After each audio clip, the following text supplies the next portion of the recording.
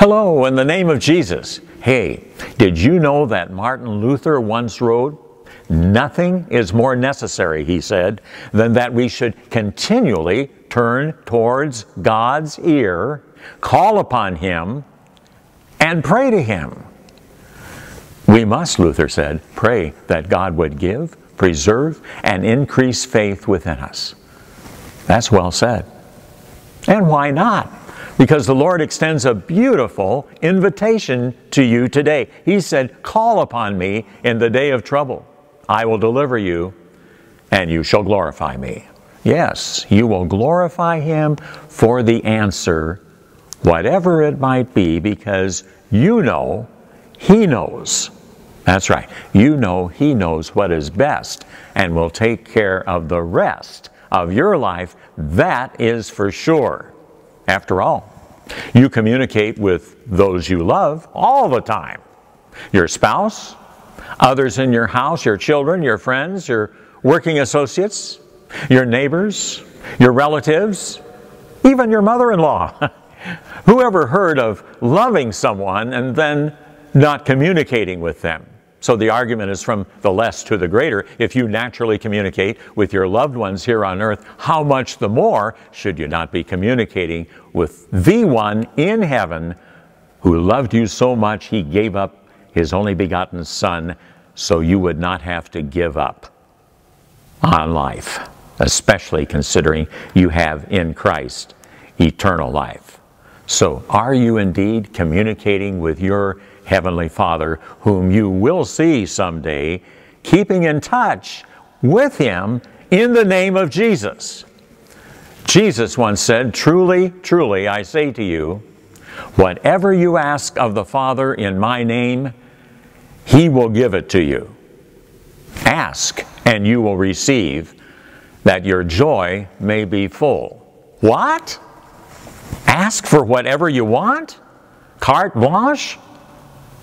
Well, you know, that word "whatever" covered every personal need for the disciples at that time, and also it covers it for you as well today, namely the forgiveness of sins, everlasting life, and of course daily bread as well. Daily bread meaning house, home, spouse, children, food on the table, and cooks that are able. The Apostle Paul once wrote, "And my God will supply every need of yours, according to His riches and glory in Christ Jesus." So a heavenly standard is used to fulfill an earthly need. That's pretty neat. Indeed, with a promise like that, why would you not want to keep in touch with your Heavenly Father? So how about you today? Do you pray to the Lord? And do you ask Him for the things that are right and that are pleasing in His sight? Consider this. A son or daughter goes off to college, and you tell them, "Please stay in touch." Or perhaps a best friend takes a trip, an extended one for several weeks to Europe.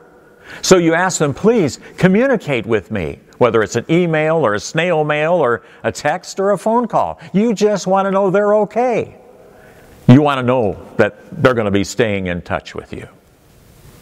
Well, your Lord, who sent His only Son to die and rise for you, desires that while you sojourn here on earth, that you stay in touch with Him. St. Paul urges you in his letter to the Thessalonians to pray without ceasing.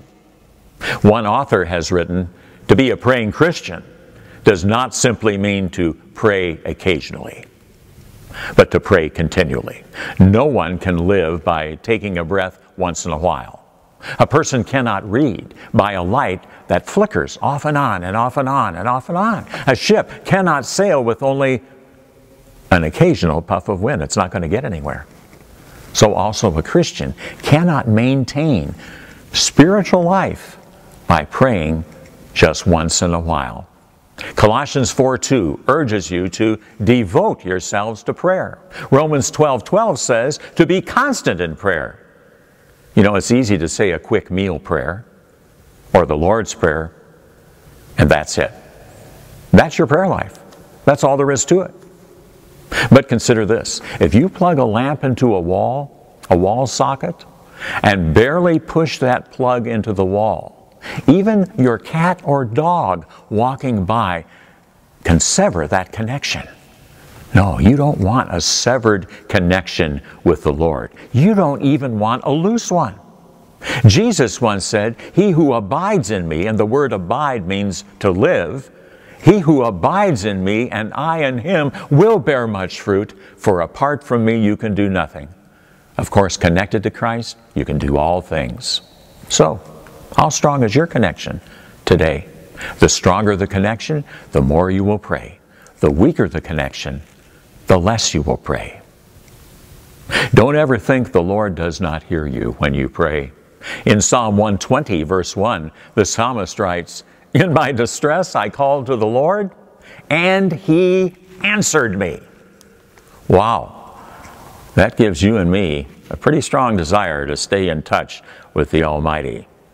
So stay in the Word, and in Holy Communion, you'll pray more.